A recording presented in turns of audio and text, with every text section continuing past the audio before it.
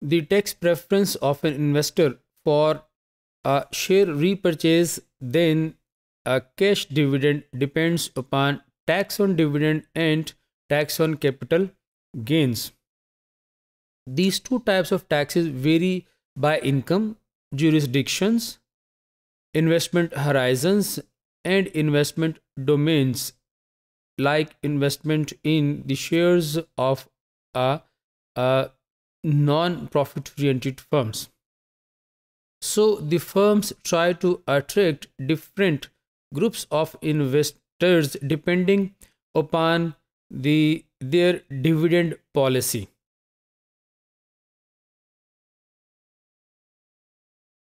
We must determine a combined effect of tax rate on dividend and tax rate on capital gains, uh, and quantify this effect in order to determine an effective dividend tax rate for an investor in the market.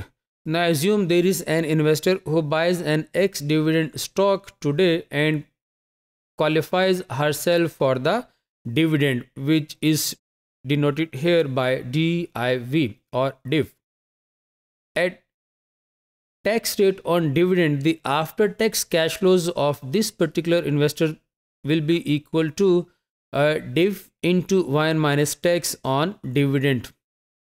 This means that if the price when the share is cum dividend is greater than the price when the share is X dividend, the investor will be expecting to incur a capital loss on her trade of the shares the investors hold.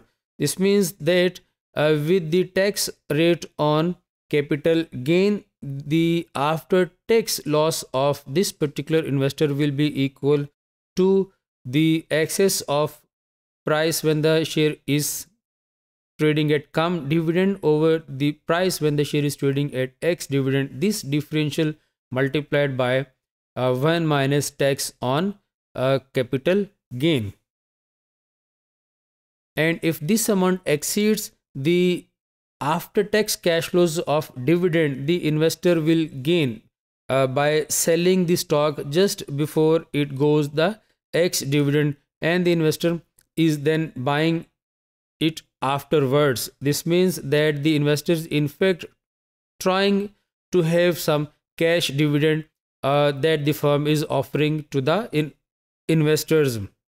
This means that an arbitrary opportunity is existing unless the price drops and the dividends are equal after taxes.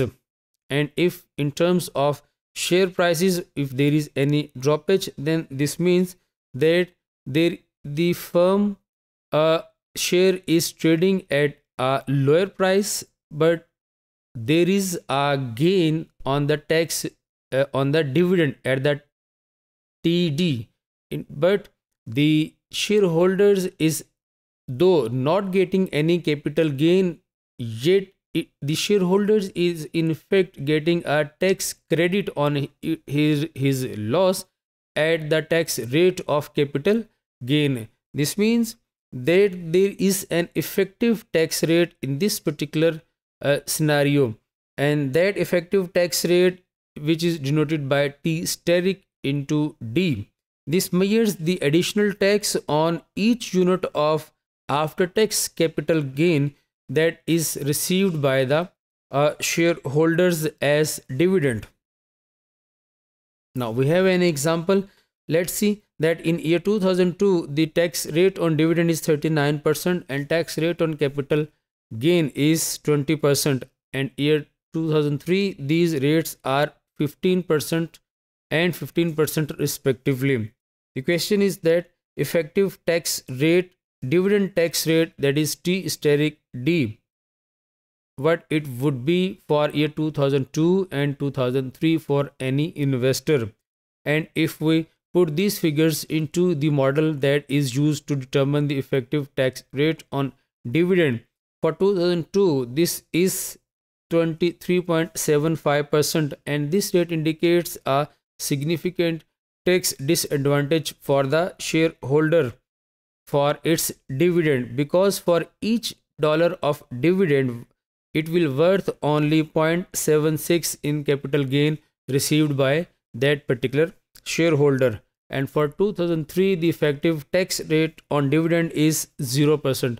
This means that there is a cut in 2003, and that tax cut has eliminated the tax disadvantage of dividends for 1 year investor.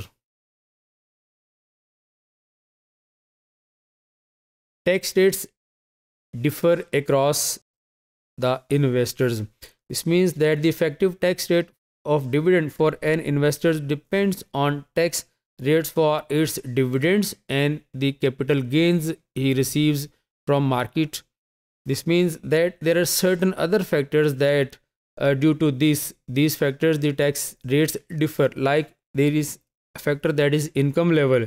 Investors with different level of incomes fall into different tax categories, and for investment horizons, dividends and capital gains on stock held for single or multiple periods are taxed at different tax rates.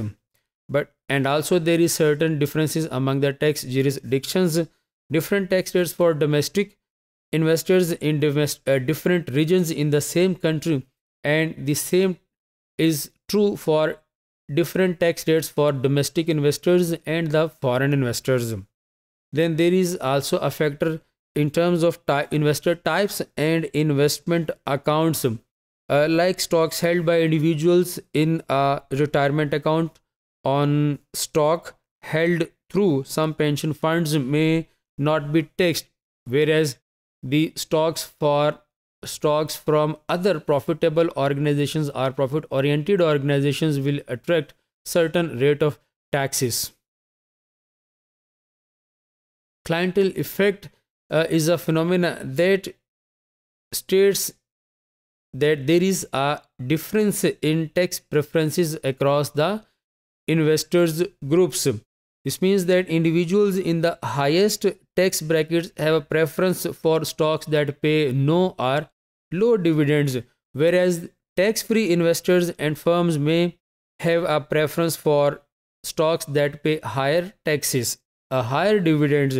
This means a firm needs to optimize its dividend policy as per the tax preference of the different investors who hold the shares of this particular firm. Dividend capture theory states that keeping transactions cost absent, investors can trade shares at a time of dividends. This means that in this way, non-taxed investors can have the chance to earn dividend. Now, the implication of this approach is that the larger volume of trade in the stock around the ex-dividend day will be there, because the high tax investors will be selling their stock and the low tax investors will be buying this type of stocks in anticipation of having higher amount of dividend in the future. But when the ex-dividend date is passing on, this trade is getting reversed by the original shareholders.